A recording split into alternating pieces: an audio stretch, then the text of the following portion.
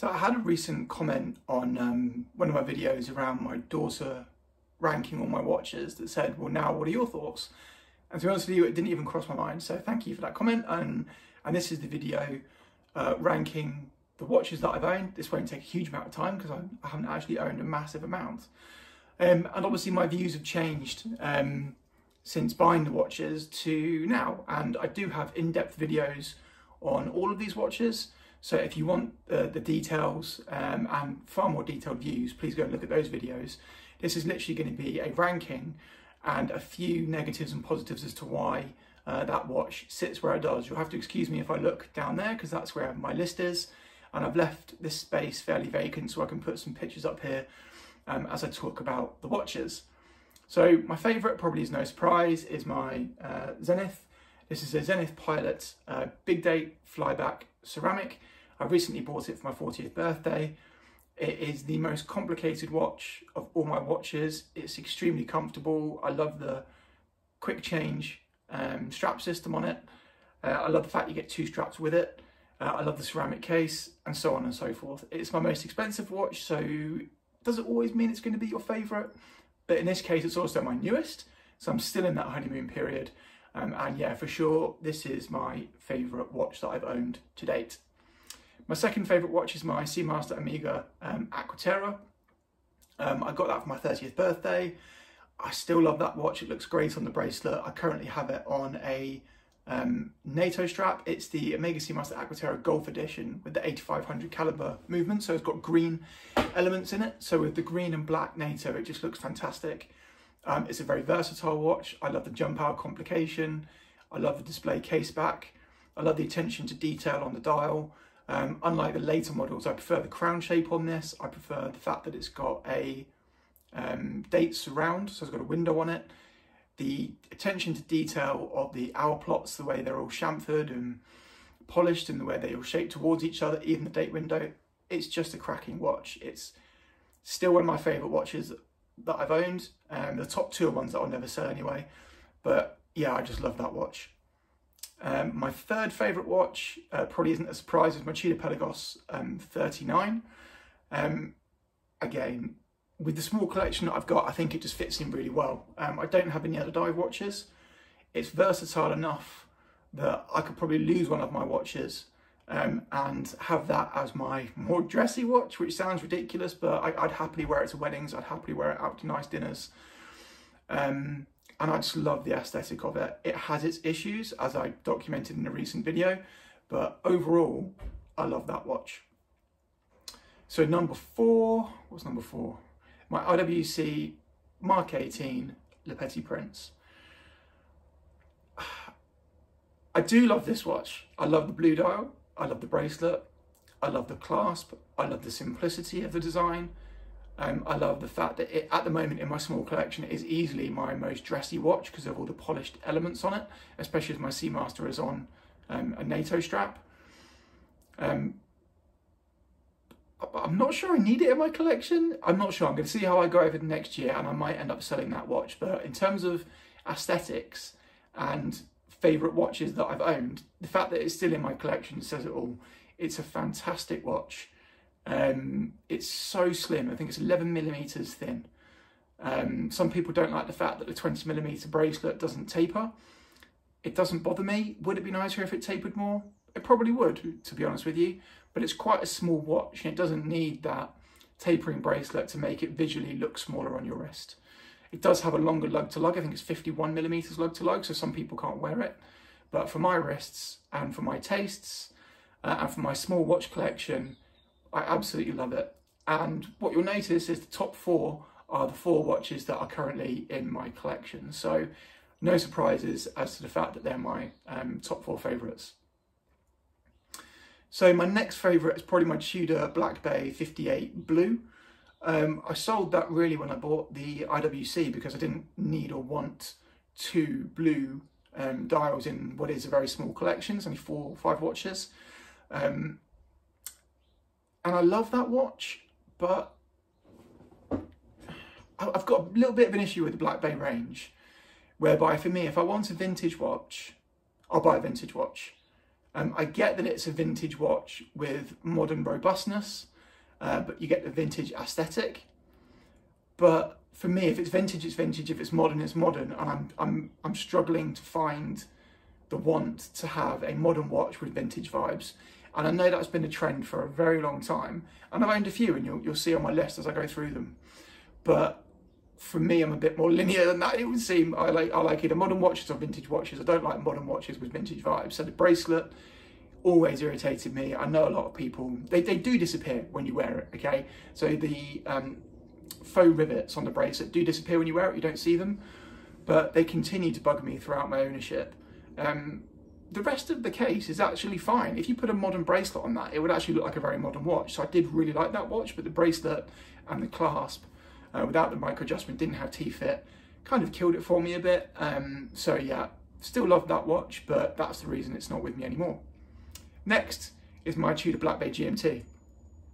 Again, I love that watch. The aesthetic of that watch was amazing. I love the Rolex Pepsi, right? I'm just going to put it out there. I've said it before, the GMT Master 2, I think it's fantastic. I think this watch looked nicer than that. I think the colours on the bezels were nicer than that. I preferred it aesthetically over the Rolex, but it was big. And even on my 7-inch wrist, it was just heavy. It was the heaviest watch I've owned by far. The 22mm bracelet made it wear even bigger visually than it needed to. It would have helped if it was a 20mm bracelet. I think maybe, no, it wouldn't still be with me. It is too thick. The case design, even with the cutouts that they did on the GMT compared to the earlier Black Bay ranges to make the case look thinner, it was still proportionally wrong. The case was too thick, the bezel was too thin. It just didn't look quite right from a number of different angles. But aesthetically, I love it. And I've already said to my wife, if they bring out a Tudor Black Bay 58 GMT, especially now they've got the Jubilee offerings, I would be buying that straight away, because then you've got what is effectively quite a modern looking watch with a modern bracelet and a modern clasp. So that is like a dream watch. Dream watch, a watch I would very much like, won't get carried away. So yeah, that's where we are. That's number 6. Loved it. Too big, too heavy, had to get rid of it. Next, number 7, my Tudor Black Bay 58 gilt. Same reasons, but more so than my blue. It lent too heavily into vintage vibes, and I knew that when I bought it, and I was kidding myself that it was just a black and gold watch, and I could in my head rationalise the fact that it looks quite modern, and it's not gilt, it's just black and gold. But the head again on it is brilliant, the dial was fantastic, but the bracelet and the clasp, again, are the two things that made me sell it. And also I replaced that with the blue one. So I bought the blue, I owned them both at the same time and kept the blue. So again, it lost its place in my collection. Number 8 is my Seiko Prospex, bear with me, SPB213J1. So everyone always talks about Seikos. I fancied having a bit of a play with one. I was trying to solve the white dial bug for myself. I know it's a silver dial, but in lots of lights it looked white. White and blue, it's a fantastic combination for me in terms of what I like. But the bracelet was poor, the clasp was poor. The dial and watch head were actually very good. The date window looked a bit poorly executed. The accuracy was pretty good as well, actually. I can't remember what it was now, but I remember it being pretty decent. I'm pretty sure it was under 2 seconds a day, fast. So a really nice watch in many ways, and the bezel action on it was actually very good as well, and it had a pretty high spec. You could tell they'd slowed down the beat rate to increase the power reserve because the hand sweep was very slow, and you could literally see it compared to other automatic watch where they've got quite nice sweeps. But yeah, I kind of had my time with it, and ultimately I was leaning towards my other watches. When I was looking to put a watch on in the morning, I wasn't going for the Seiko. I was going for my Tudors or my Omega or something else, my IWC. So it didn't really have a place in the collection. I'm glad I bought it, I'm glad I owned it. And yeah, so that's where that one went. Surprisingly, next is my G-Shock. So this is a GA211 OET 2AER, or the Casio Oak in blue and grey. This is still in my collection, and the reason it sits above some of my other watches is really for that reason. It's a very cheap watch. It is what it is, right? It's like a plasticky, rubbery watch. It's very robust. it has a place in my collection because I wear it when I don't want to wear my other watches, when we go on and do activities, where I don't want to damage my other watches. I do like how it looks. I'm surprised, even me, I'm kind of even thinking about it, I'm surprised where it sits within my overall rankings, but there it is. I do quite like it as a watch. It has got good proportions compared to other G-Shocks. I do enjoy wearing it from time to time. It's got great functions on it in terms of second time zone, so it's actually a very good travel watch. It's got good water depth. It's kind of go anywhere, do anything watch. You can't wear it to nice meals and stuff, but for beating around and traveling with it, it's a very good watch to have. So number 10 is my Tudor Pelagos 42 Blue. This will probably be a surprise and shock to some. I know this watch is very, very popular. For me, I just didn't get on with it. I bought it knowing full well I wanted a full titanium tooled watch. I was absolutely positive that's what I wanted. It's not. It was definitely a watch by mistake. I think I probably had 3 watches at the time. And it fits in the 3-watch collection, but it wore very big. I couldn't get a comfortable fit, even with the clasp design. I would have to have it on the spring-loaded element, and those springs are quite tight. So it just digs into your wrist the whole time. On any of the other adjustments, it was too loose. I didn't like the fact that it had a steel case back and a steel clasp and everything else was titanium. Unlike the Pelagos 39, it's all titanium. And it was too toolish, which sounds like a stupid thing to say because I knew what I was buying. But yeah, it turned out to be too toolish, and I had issues with it. I had the loom fall out of the bezel. I had the bezel seized twice, so it went back to Tudor 3 times. And I just lost confidence in it and it wound me up. So that is probably a big part of why it sits where it does in my collection in terms of my favourites. If it didn't have those issues, it still wouldn't be with me, but it might sit a bit higher. But I wasn't ready for an all tool focused watch like that. And because of those reasons, that's where it sits in the list. Number 11, my Longines Conquest Sport Ceramic. That watch was old. I wore that a lot. Oh man, I must have worn that for 4 or 5 years, pretty much straight. And I did like it, but it didn't have any loom on it, which always bugged me. And towards the end of my time with it, before I sold it, I just fell out of love with the look of it. It had a sunburst black dial with steel applied markers with no loom, but there should be loom because it's a sports watch.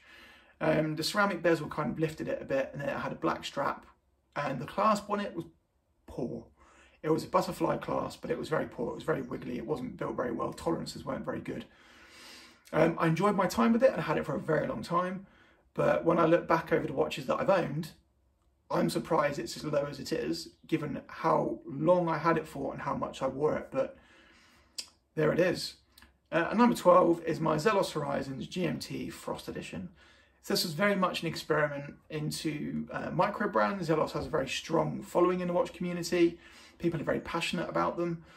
And there's no denying they offer a huge amount of value for money. The prices of the watches for what you get is a bit daft. And I go and look at their site now and again, and that remains the case. But the bracelet wasn't great. The clasp was clunky. It was quite unpleasant to use their micro adjust on it. I know this is from that watch. I'm sure they've improved them since and got different systems. I had some hair under the dial. They have limited money, right? I can't remember how much the watch costs, but it was low hundreds. It wasn't even high hundreds. So for what you're getting, it's extremely good value, extremely good value.